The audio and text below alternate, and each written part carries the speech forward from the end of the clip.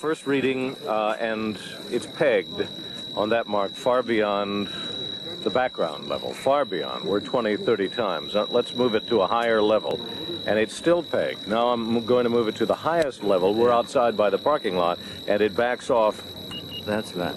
Now to... Now that is still a very high level. It's about 5 milligrams per hour.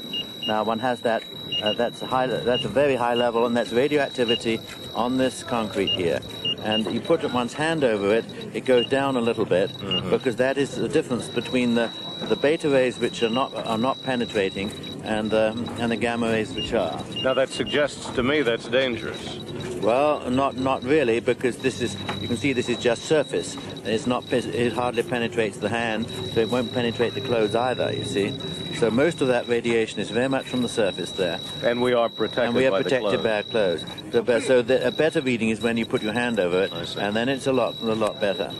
So we're not talking about radioactivity just being in the air without something to carry it. That's right. Dust and particles have to attach to it. There's dust and particles, and in particular it's on the ground, and the stuff that's deep in the concrete you don't mind about, because that is shielded by the concrete. It's the stuff which is on the surface which is the trouble. Now, just inside, we saw automatic machines where the workers would immediately be registered or measured. Yeah, and that's making sure they've got no radioactivity on their hands, because if you've been cleaning up very high levels, you can get it straight on your hands, and then you might suck your fingers and it goes inside.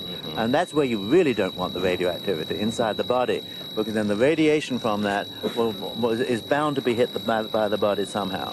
But our small beeps, widely distant earlier, are now into a steady sound, which is a little unnerving. That's right. But I bought the most sensitive meter I could find. Oh, well, that and so that this was, in fact, the meter I bought last time and has been used already for the cleanup of Unit 3. That could read 100 times higher than this one. Oh. But I bought a more sensitive one because I knew we were going to be looking near the background. Well, it still would indicate that suggest I don't exactly want to stand around this place. No, but we shouldn't stay here all day. Why don't we move to the bus and I'll carry this? Some argue that Chernobyl could have been worse if it had been